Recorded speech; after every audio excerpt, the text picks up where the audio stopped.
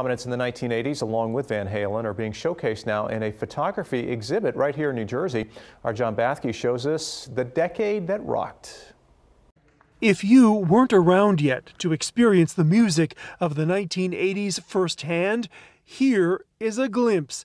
And if you were, get ready for a flashback. Rock, metal, hair, whatever defined the musicians of the 1980s is captured in these photographs. These are the photographs of Mark Weiss. It was a storm for me, for a kid out of New Jersey, graduating high school in 1977. Weiss was a teenager who had been given a camera in exchange for cutting a neighbor's lawn when he put his two passions together, photography and music. I loved Zeppelin, Aerosmith, Kiss, Peter Frampton.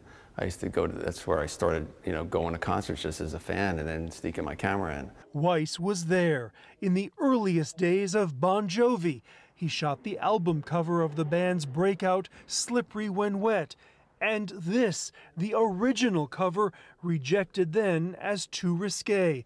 Weiss was on the road with the biggest names of the time, shooting Ozzy Osbourne, Twisted Sister, Van Halen, often for the famed Circus magazine. It just snowballed. It was just a natural progression of work and fun. Weiss, who grew up in Mattawan, calls the 1980s the decade that rocked. That is the title of this exhibit at the Monmouth Museum in Lincroft, and of his recently published book. He hopes this exhibit takes people back to a time when he says rock ruled and the personalities were larger than life.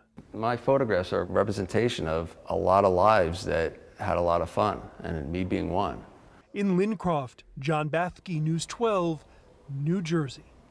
That exhibit is up through November the 1st with an in-gallery appearance by Weiss each Friday. We got more information and attendance guidelines on the News 12 app.